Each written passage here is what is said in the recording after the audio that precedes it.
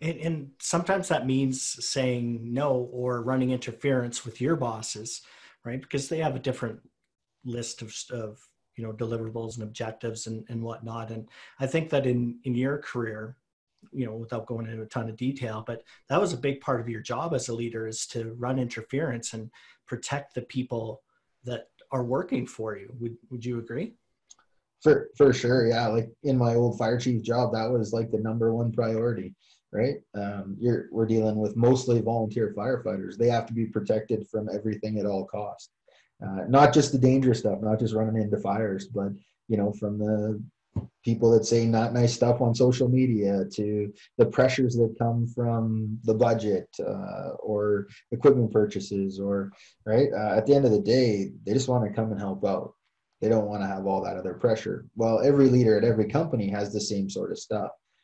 Some things you got to get help with, and you can put to your people.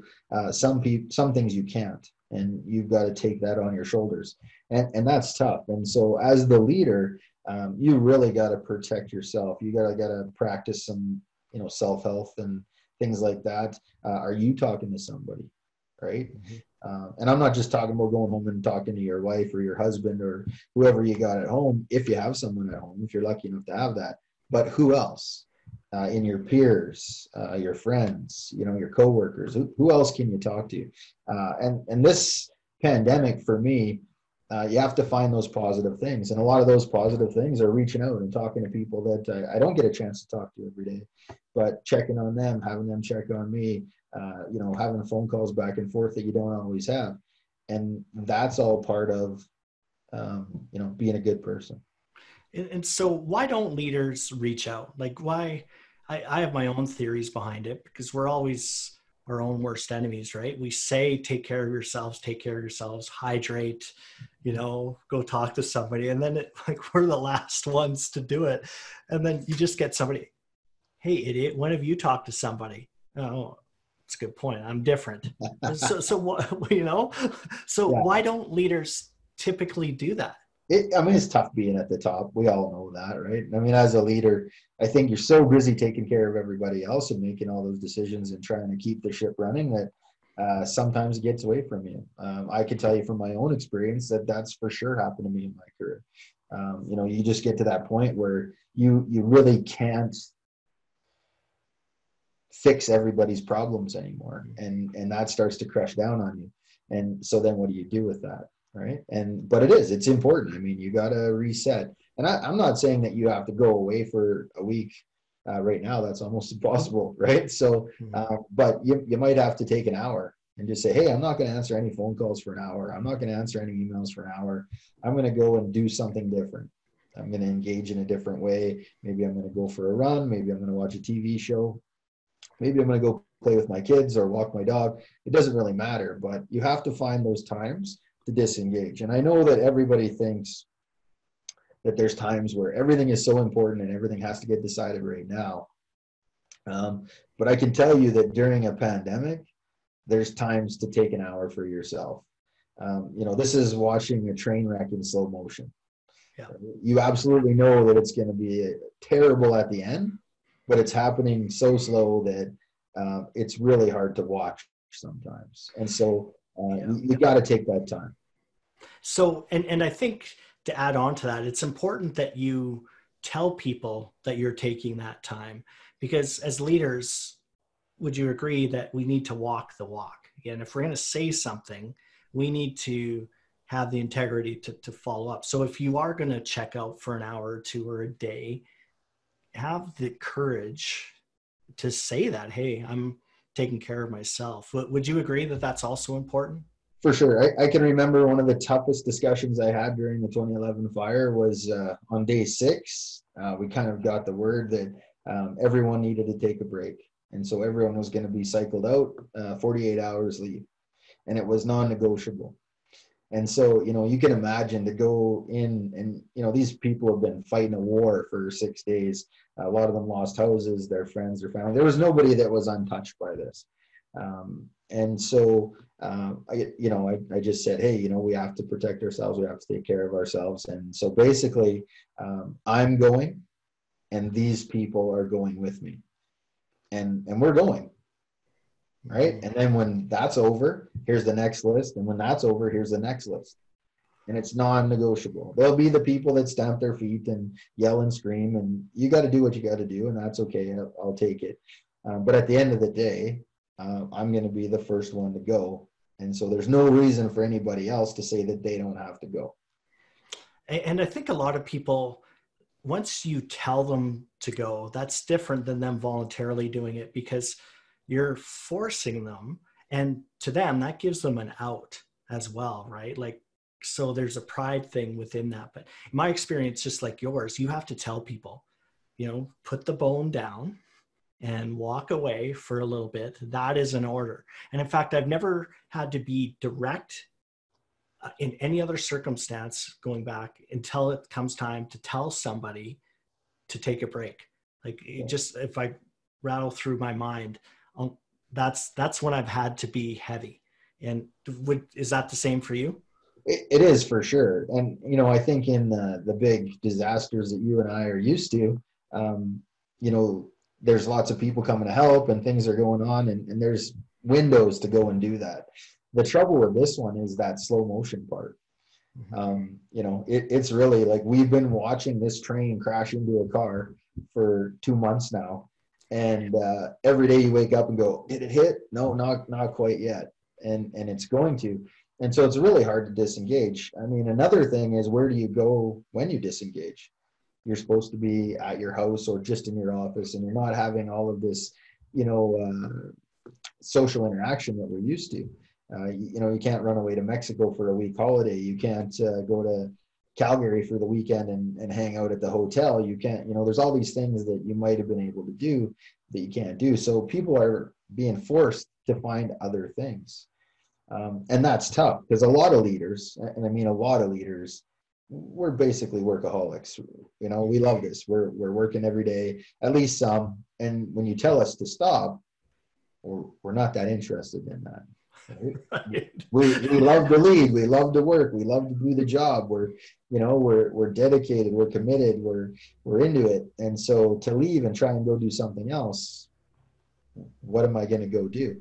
Yeah, especially when, hey, Jamie, let's go for a beer. We can't. Can't do that, right? We can't go over to our friend's house and hang out. And, right. Like, I guess you and I, we could have on a computer. Right. Yeah, that's it. So we should have done this over a beer, and taken a shot each time, or I don't know. So let's switch gears a little bit. I'm curious because, the Jamie of 2011 and 2020 is a different Jamie from a leadership perspective than new officer. So what was the new officer Jamie Coutts like in terms of leadership, if you even thought about it in that terms? So then I want to take us from there, and we'll fast forward, we'll go back to the future a little bit. And sure. So you get on the job. What was leadership to you when you were young?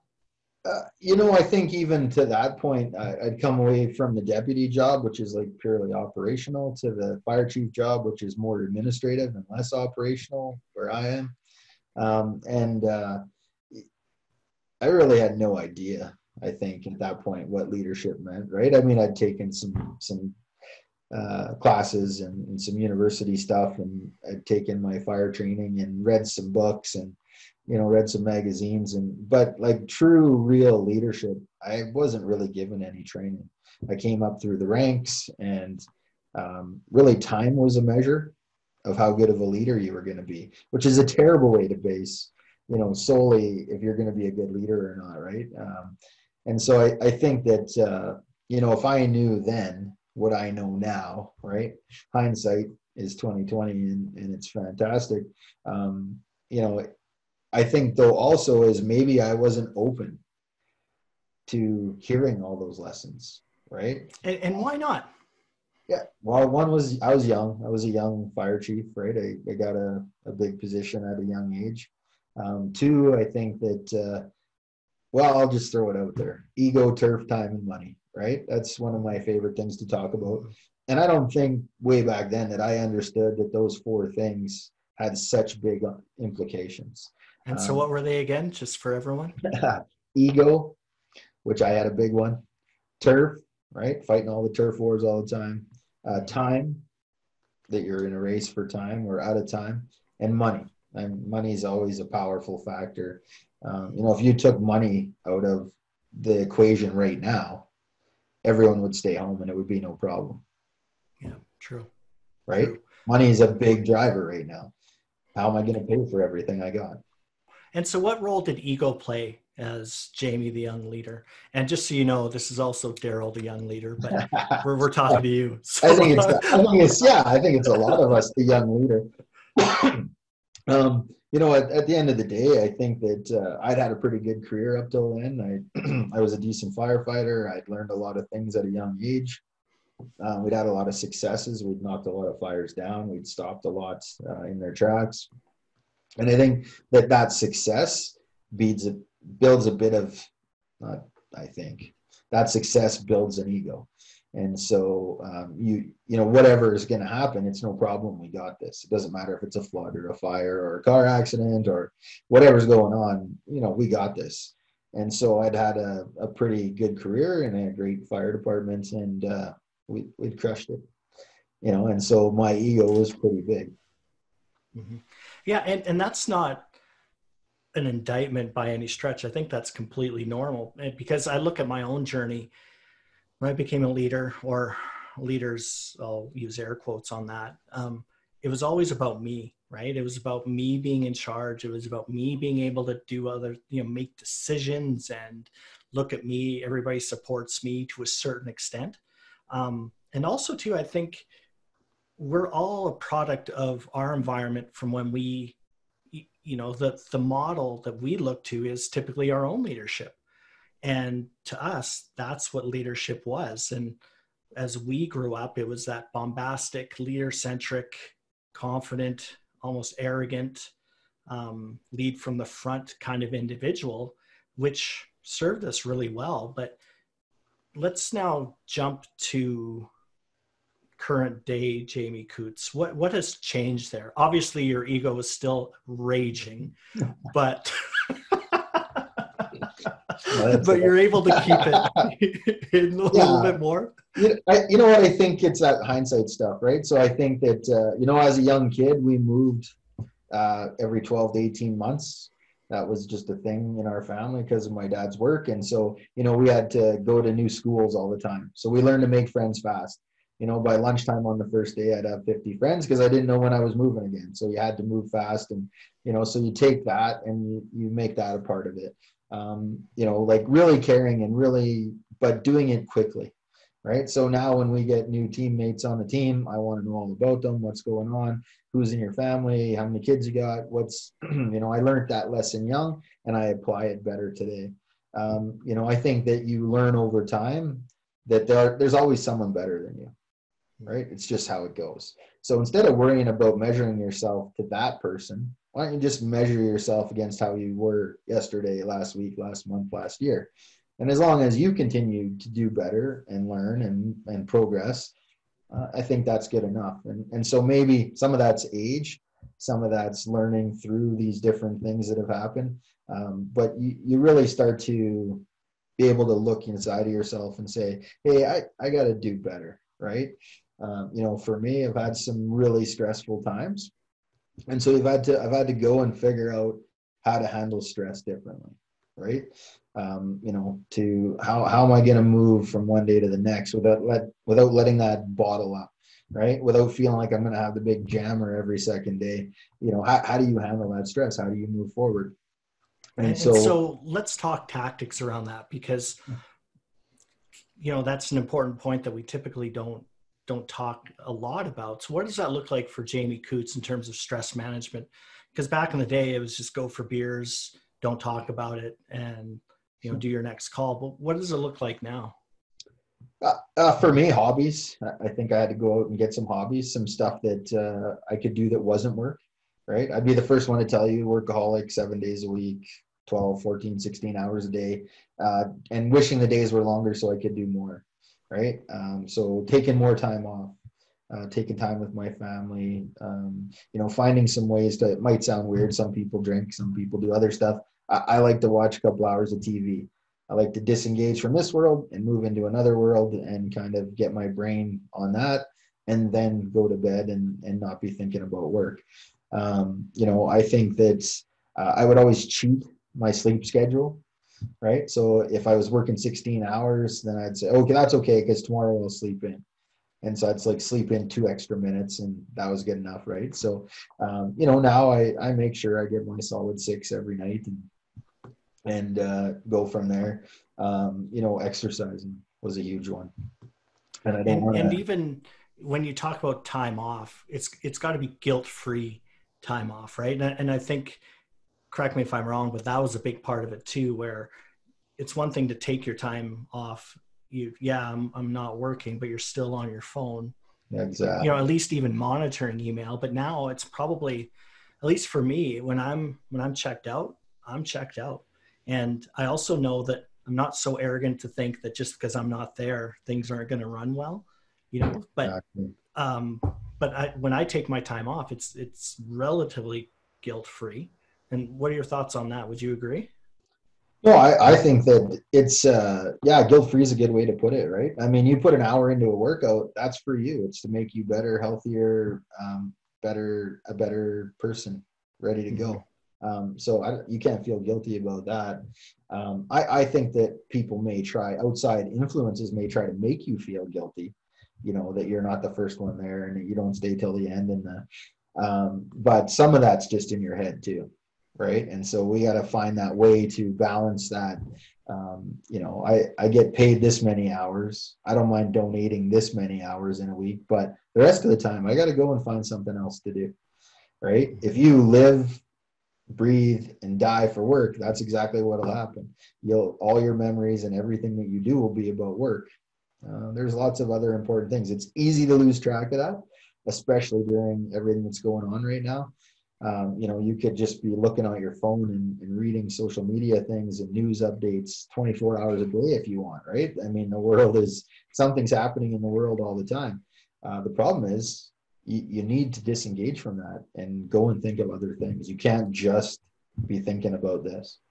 And I think or not even selfishly, but we also have to recognize that if we're not taking self-care, we're actually doing ourselves a disservice, but the actual team and the job a disservice. And I know that you've gone through periods of your life where basically burnout, for lack of a better word.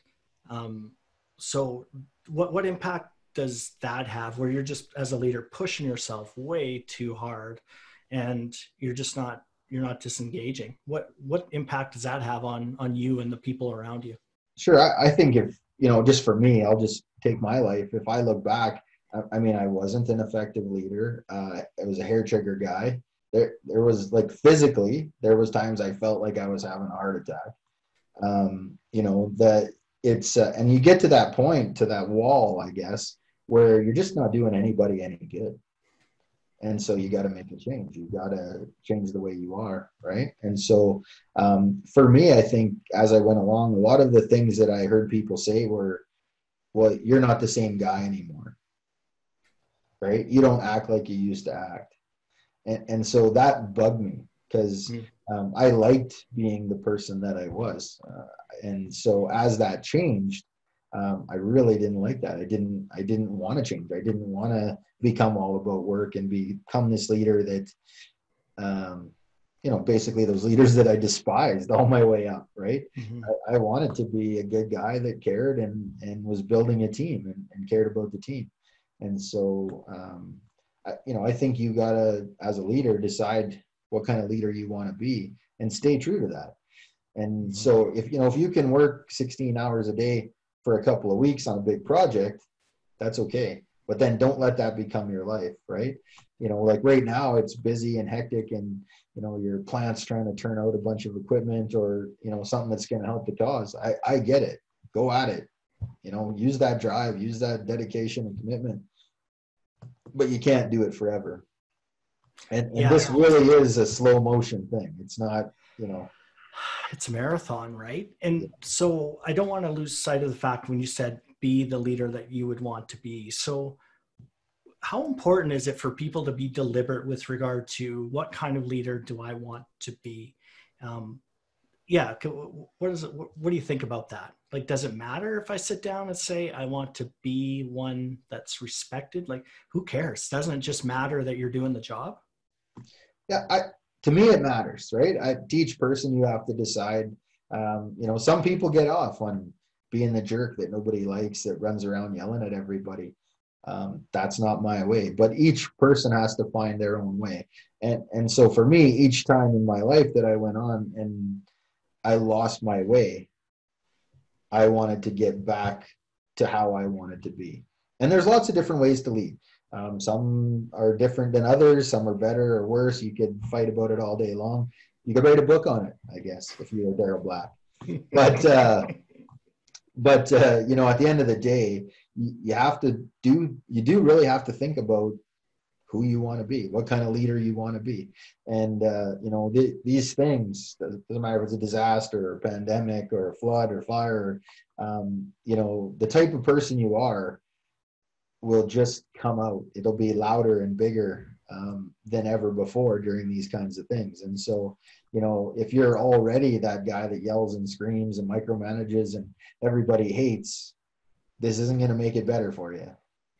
Right? There's that saying that says absolute power corrupts absolutely. But in my opinion, power amplifies what you are, just kind of like money, right? So I think the takeaway there is to really be deliberate on what kind of leader and person you want to be, because then, correct me if I'm wrong, but that becomes your North Star, right? So when you have lost your way, to like what you had said, the reason people stay off the path is because they don't know what right looks like. And so from a leadership perspective, Jamie, what does a leader, in your opinion, because you're right, it varies, but what does a leader have to be somebody that others want to follow? I think it's a few things, Daryl. I think you got to look at what kind of team do you want, right? What kind of team are you trying to lead? Is it a small team, 2 or 3 people? You're running a small coffee shop. Is it a big team, a couple thousand firefighters? You're running a big city fire department. Is it and so in whatever you're trying to do, what kind of team do you want? Right. And so, you probably want people that are dedicated. You probably want people that are committed to what you're doing. You probably want people to show up on time. You want them to do a good job. You want them to care. Well, if you want all of that from your team, you need to be that as the leader. Right. Mm-hmm. Everybody else shows up at 8. You come in at 9. You're not really showing them much. Right. Especially when you give them crap for being late. Like, hey, I heard you were in at 8:05. When meanwhile you stroll in with a Starbucks. Even if you're the owner, or you have this ultimate power as the leader, there's still some responsibility to lead the way that you want your team to be, right? And so, if you want to be respected, you have to be respectful, right? Mm-hmm. It's not everybody gets some with a title, but it stops at some. You got to earn the rest, just like everybody else. Right? It doesn't matter if you're the prime minister or the president or the king or queen of your country, you get some for that. But then if you don't do a good job, you're still going to get crapped on, right? And so as a leader, it's the same sort of thing. How do you want your team to run? How do you want your company to run? How do you want your organization to run? And then lead in a way that helps get that going. And so, every time that I've worked in an organization where things go off the rails, it's because of leadership, lack of it, the wrong leadership, the wrong way, accountability, those kinds of problems. And it's no different for everybody, right? So if you want to hold people accountable, you got to start with yourself.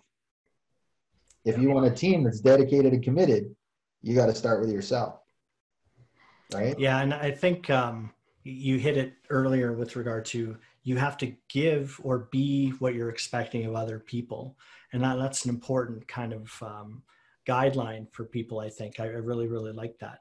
So as we wrap this up, so Jamie Coutts with X amount of years on the front lines, saving lives, the hero that is Jamie Coutts. What advice would you give? I got the paper cuts to That's a carpal tunnel. So what would you say to, the private sector, they're going through COVID right now, but crisis is different. There will be something else coming up. Maybe it's downsizing corporately, or it's explosion in size or whatever. And which in a way is a form of crisis. What would you tell, the manager in the private sector, corporate Canada, corporate America, in terms of, if you were to sit them down for coffee for a couple of minutes, what would you tell them? Don't let this change you. Be the kind of leader that you want to be. Figure out who that is and be that every day. And don't let anyone else change you. Don't let anything else change you. If you got to make changes to make that work and make that happen, then make those changes and live with those changes. But at the end of the day, there's a lot of people relying on you to be a good leader, right? To be a good boss. And you got to make sure that you own that. Leadership it's tough. It's tough every day. You got to get up and drag your butt out there. And on the good days, it's easy. On the bad days, it's tough. On the worst days, it's even tougher. But at the end of the day, every day, you got to drag your butt out there and do the best you can. And so the best you can has to be figured out, right? What is that? What kind of leader do I want to be? I love it. I love it. Mr. Coutts, my friend, fantastic. Thank you very much for being so open and insightful. And and I appreciate you, buddy. And I'm very grateful to have come into your universe. It's been a good time. It has been. Thanks. All right, buddy. Well, thank you very much. We'll sign off right now. Thanks, Jamie.